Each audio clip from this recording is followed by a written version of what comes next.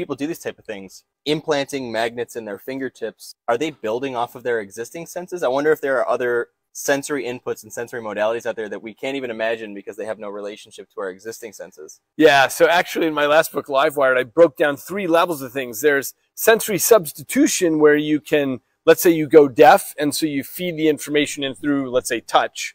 You're just substituting one channel for another channel.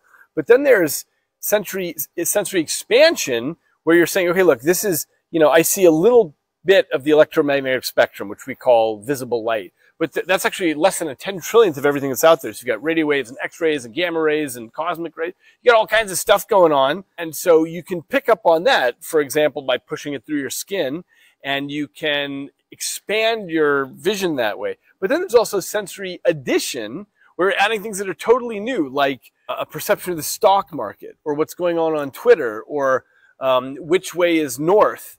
All these things are senses that you don't currently have. And it's not an expansion of something, it's actually a new piece of information. And the interesting part is how easily the brain will say, oh, okay, cool, that's informationally relevant, I'm going to add it in there.